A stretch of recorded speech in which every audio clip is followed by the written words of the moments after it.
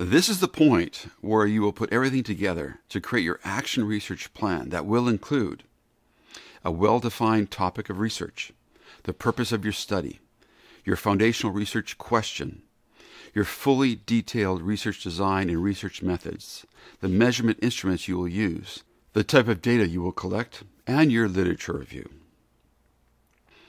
Your plan will also need to include a timeline and your plans for addressing how you will implement the plan, collect and analyze the data, develop the action plan, share and communicate your results, and reflect on the process.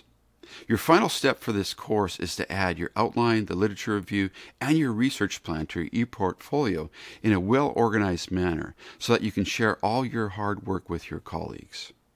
We want to remind you that your action research is not finished when you complete this course. As you've learned, action research involves the following 4 steps: the planning, acting, developing, and the reflecting stage. In this course, you've been focused on the planning stage, and your action research plan focuses on that stage itself. Some of you may get to the point where you can implement your action research plan before the end of the program. For others, you may not be able to complete your action research until later.